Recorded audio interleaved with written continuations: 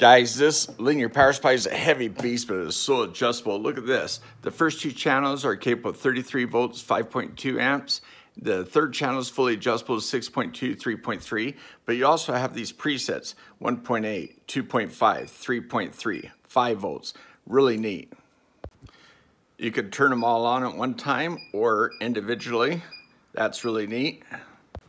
And when you set up, if you go to channel 1, you can zoom in and look at it that way. That's really cool. You can go channel 2, zoom in, and channel 3, fully adjustable.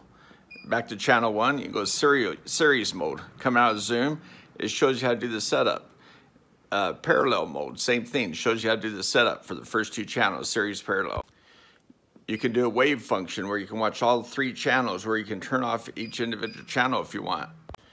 And also there's 5 presets, and you can set up